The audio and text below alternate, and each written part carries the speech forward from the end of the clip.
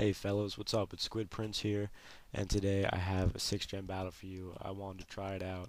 I'm really not, too familiar with it whatsoever, and I don't know. I'm starting to get more of an interest. I haven't beat my game yet exactly because I've actually been pretty busy with school right now, and I haven't really had time to just sit down and play it like I'd really like to. Because what I have seen is the game is absolutely sick, and that I just think it's really awesome. But I do want to try and get really into it and with the competitive and see what's new about it. And so I could start you off with my team. I do have a Gudra, I have Greninja, Pangoro. I'm trying to use Mega Aggron because I think Mega Aggron is the tits, honestly. Talonflame and Tyrantrum. But here are my stats for my Gudra.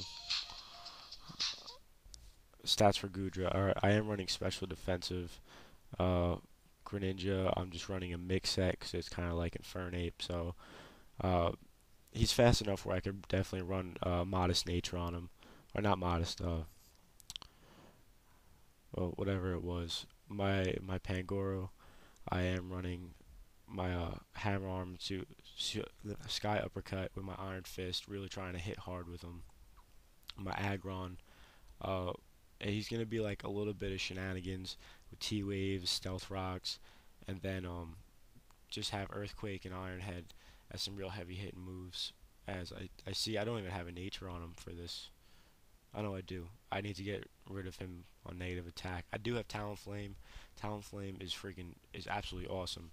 Reminds me of Staraptor, who's like my favorite poke of all time, and I hope he could do the job as well. Just gotta watch out for rocks. That flying fire combination is that's not fantastic.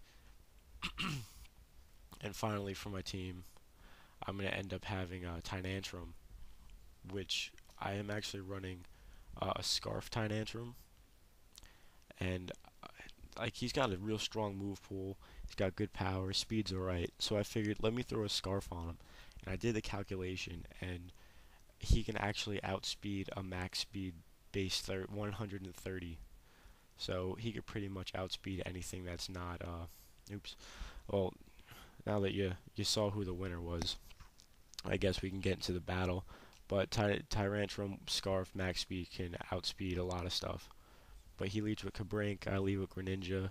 I figure I'll go for a Hydro Pump, see what happens. And he hangs on. I didn't know this because I haven't played at all. He has Sturdy and throws up a light screen. He ends up bringing in his Sylveon. And I have heard that Sylveon is, crazy special defense. So it's going to be like a new Umbreon. But I end up just going for a waterfall. My life orb's coming down. Sylveon ends up flinching. That's not, that's Sylveon's problem. But, just like back in grade school when you pretend to hit someone, it was like, ugh, two for flinching. That's Sylveon right now.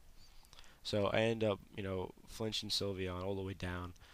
Sylveon, thanks for hanging out. Take a seat.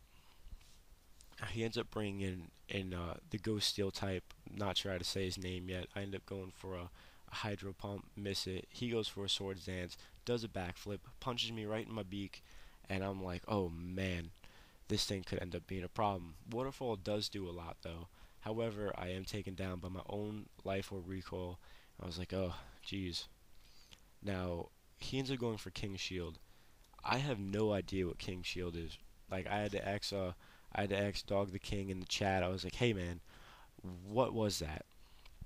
So he explained to me it was pretty much like Protect, and if I attack during his Protect, then I go down 2 stages in my attack. And I was like, what? Like my mind just blew up for a second. I wasn't ready for it.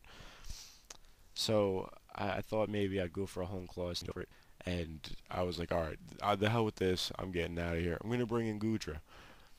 Now, Gudra ends up getting critted by the Gyro Ball on the way in. And I'm just thinking to myself, well, I'm gonna have to wait another match to end up, using Gudra because I have no idea of what it's like to use a Gudra. So I'm like, all right, let's stop this. Let's bring in Mega Aggron. Let's paralyze him. Now I T-Wave because I'm thinking maybe he'll get para haxed on when he's trying to do a King Shield, and I could finally be able to take him out. But I end up throwing out my stealth rocks. I always forget who's left on his team, so I figured, it would help with something. And you'll see later on in the match it does end up helping. So I take out the big sword. He ends up bringing his Greninja and goes for a Hydro Pump. This team, or however you say his ability, assuming it's a Dream World ability, and it makes all of his attacks like stab attacks, like he changed typing, which that's actually really cool. But I want to get Mega Aggron out, because I don't want to waste a Mega. He's a Mega. We have spawned each other. So I bring in my Pangoro, go for a Sky Uppercut. I do outspeed because he's paralyzed, and take him down. He ends up bringing a Gardevoir. Megas uh, comes in with a Moonblast. I've heard of it, never seen it in action. He pretty much uppercutted me straight to the moon.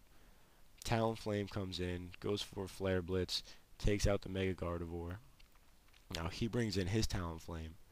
I'm not running max speed. I don't know if he's running max speed, but he ends up going for a Flying Gem boosted Acrobatics.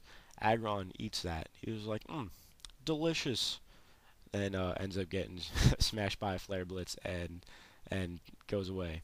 Now I bring in the Scarf Tynantrum. My Scarf from max speed does let me outspeed the Talonflame, so he heads down, and then forgetting that the Cabrink was on 1 HP, he ends up dying on entry. However, 6th gen is definitely something cool I could get into. Don't mind it. There's a lot of things I still need to learn. If anyone has any suggestions or comments, feel free to leave them in the comments section below. And anything else, you can leave it there too. You like it, don't like it, that's cool. Okay, bye.